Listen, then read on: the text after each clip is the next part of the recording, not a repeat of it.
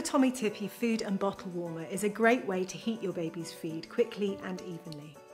Make sure you have a flat surface for your warmer and that the cord is pushed through one of the gaps on the base of the unit to ensure it's steady.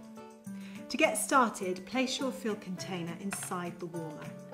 Now you can heat food jars or bottles, but just bear in mind that large or glass containers may take longer to heat through. Next, add water to around 1 centimetre below the rim of the warmer. You might want to leave extra space for a large container. Just make sure you don't let the water overflow or rise above the neck of the bottle. Before you plug in the warmer, make sure it's down at the min setting.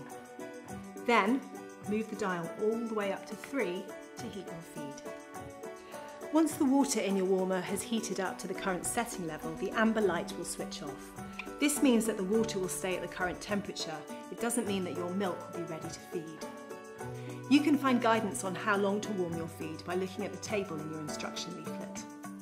When your milk has reached the right temperature, you're ready to feed. Take care when removing the bottle from the warmer, as it and the surrounding water will be hot. And always check the temperature of your feed by testing it on the underside of your wrist.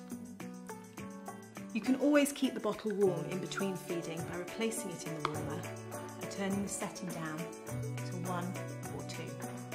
When you're finished, turn the dial back to min, unplug the unit and allow it to cool. You can then pour away the remaining water and wipe down with a damp cloth to keep clean.